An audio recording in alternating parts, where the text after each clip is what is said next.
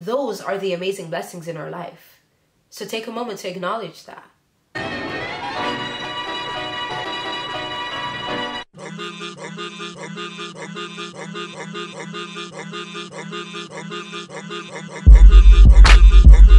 Hello darlings, and welcome to my YouTube channel. For those of you that are new, my name is Sadika, and for those of you who already subscribed, already know what it is. Thank you for clicking on another one. Y'all already know.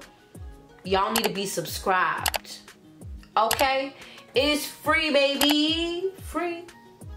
Let me know that you love me like I love you. All you gotta do is subscribe, boo. So darlings, as you can tell from the title of this video, this is the mid-year review. Yup. It's time.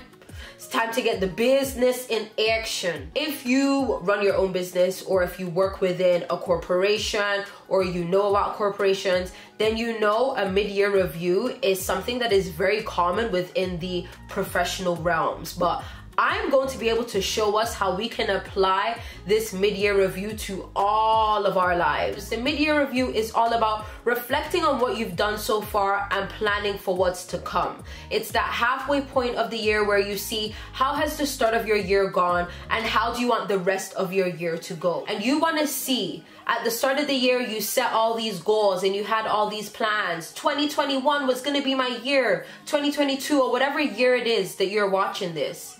This is my year, you said at the start of the year. So at this halfway point, you want to see what has happened so far. Has it really been your year? So the mid-year review isn't just a dissection of your life, or to just rip yourself apart, or to rip apart your goals, or the things you haven't been able to do, or the things you have been able to do. This isn't an ego stroke, and this isn't a bashing. This is a time to really just get in tune with yourself and understand what it is that I've been going through in my life. What it is that maybe I've been missing on the day-to-day because I've been caught up. And how can all of these things now help me in where it is that I am going? Because in life, we're continuously growing and evolving. We're continuously changing. And we're continuously having different opportunities and experiences. So as you're able to take the time out to understand what has happened, you are able to truly get in tune and also appreciate what is to come. When we ask ourselves these important questions, we're able to take some time out for reflection. And reflection is so important in life because sometimes we're so busy living and working and getting day to day and doing the next thing and planning for the next thing that we don't even realize all the things we've been able to accomplish, all of the beautiful experiences we've been able to have, all of the amazing opportunities that have taken place, and also all of the wisdom and knowledge that all of these things has given us that we are now using in our future, or you would hope that we are using. Sometimes when we're going through difficult times or being taught something different from what we thought, it doesn't feel the greatest.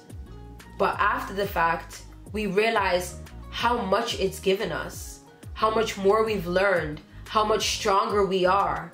And if we don't take the time out for reflection to really acknowledge all of that and become aware, then we aren't able to realize how amazing that difficult time really was. So darlings, I've got the questions and prompts here on my phone, and I'm going to be reading them out to you. As I read them out, you may want to write these down. Writing them down out yourself is going to be really effective for you to start to get in tune and in the mindset of doing your midlife review.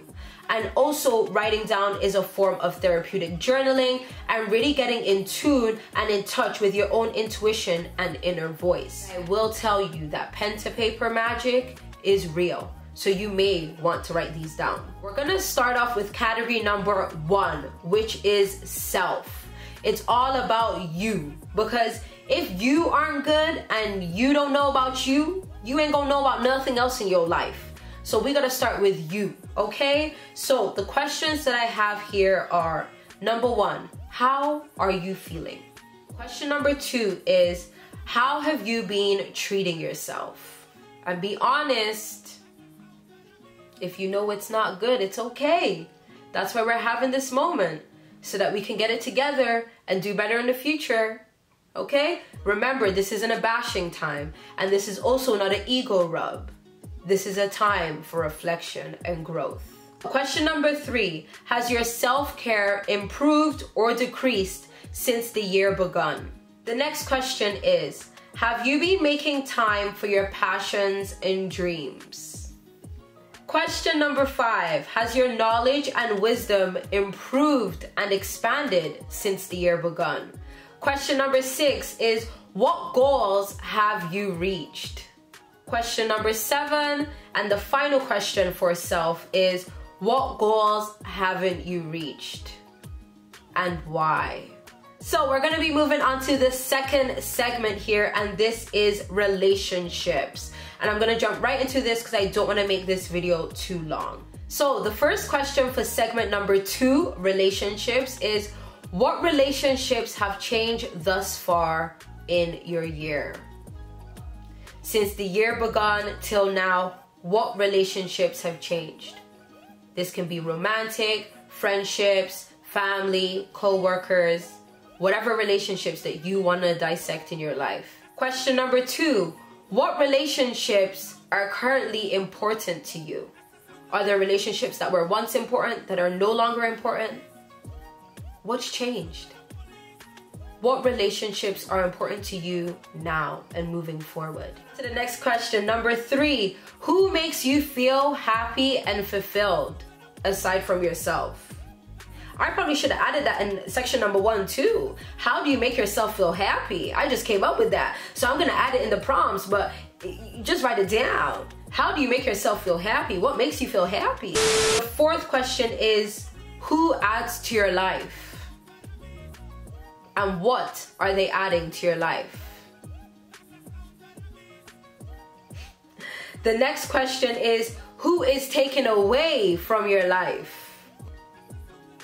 What are they taking away from your life? The next question is, who do you need to confront or release? Confrontation doesn't need to be a bad thing. Confrontation could mean that you're just finally ready to have some important conversations that you've maybe neglected. Have you been harboring some feelings that you need to talk about? This may be the time to have those important conversations or confrontations so that you can effectively move forward, whether it's with these individuals or without them. The last question for segment number 2 is, what goals do you want to meet in your relationships moving forward? We're gonna move on to segment number 3, which is career and business.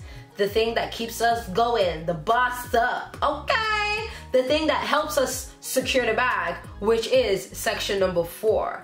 So let's get into it. The first question is, what goals have you reached in your career and business realm? Question number 2, what have you achieved thus far that wasn't a goal?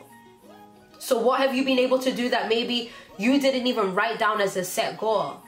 Take some time to acknowledge that. Take some time to recognize yourself for doing things that you didn't even think were possible, or things that you hadn't even maybe planned for. Those are the amazing blessings in our life. So take a moment to acknowledge that. The third question is, what goals haven't you reached within your career and business? And why is that? And what are you going to do about that moving forward? Are those goals that you still want to reach? Or are they goals that you no longer care for? The next question here is, has your wisdom and knowledge expanded and grown since the start of the year within your career and business? The last question for career and business is, what do you want to plan as a goal moving forward? Or what do you want to plan in your career and business moving forward? Now we're going to go into the fourth and final segment, which is your finances. And I did this in the order of priority, I feel, in our lives, because I feel like your finances is dependent on your business and career and your relationships and yourself, right? So I kind of did it in that order of breaking it down. So as you think about yourself, then think about your relationships, then you can bring in the career, and now you can bring in the finances, which is the final part of this video. So the first question is, how much money have you spent since the year begun? This may be a hard one. It may be time to pull up those receipts.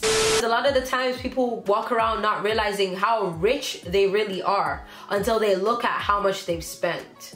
So take a moment and acknowledge, and also have a lot of gratitude as you acknowledge that you've been blessed to even spend the amount that you have spent. The next question is, how much have you saved since the year begun? The next question, how much have you invested since the year begun?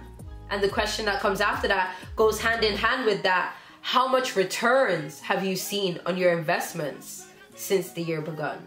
The next question here is, what goals have you been able to reach when it comes to your finances? Did you have a specific number that you wanted to reach? Did you reach that? What goals haven't you reached? Have you reached that number or not reached it? And why haven't you reached it? Or why were you able to reach that number? The next question here is, what goals have changed within your finances and why? Since the start of the year, what do you want to be different when it comes to your finances now? The next question is, how much do you currently have? Right now, add up all your money together, all of your assets, whatever it is that you consider valuable when it comes to your finances. How much do you have right now? The next question is, how much do you want to have by the end of the year? And as you think about how much it is that you want to have, think about how it is that you're going to get there. What is it that you're going to do? Start to create that plan. And final question here is, how much do you plan to save before the end of the year? So you know how much you want to have at the end of the year, but how much do you plan to save? Because I feel like our savings and how much you have is separate. Like, you know, how much you have is like that checkings account. You know what I'm saying? And then how much you have saved is like, you know, that savings money and the investments. You know what I'm saying? Because you ain't touching that. Okay? But whatever works for you, boo. Do what works for you. Okay? So, darlings, I really hope that these questions are able to help you kind of analyze your life, analyze what has gone on thus far, give you that mid-year review or mid-life review, whether it's the middle of the month, whether it's the middle of the week, the middle of the day. You can kind of apply these questions and this concept of the mid-year review to any time in your life. And I feel like it's really going to be helpful for you in your growth and evolution, and also helpful in taking some time to acknowledge and be grateful and raise your vibration, which is what we're all about. Thank you so much for watching. I really hope that I was able to cover everything in this video. If you have any questions at all, please comment down below and I will be sure to answer them. Be sure to follow me on all of my socials. Make sure you're subscribed, because if you've made it to the end of this video, then you clearly like my vibe like I like you. So you better subscribe, boo. But I love you and I'm gonna leave you. Stay positive and productive in all that you do. Love and light always, and I'll see you, darlings, in my next one. Bye.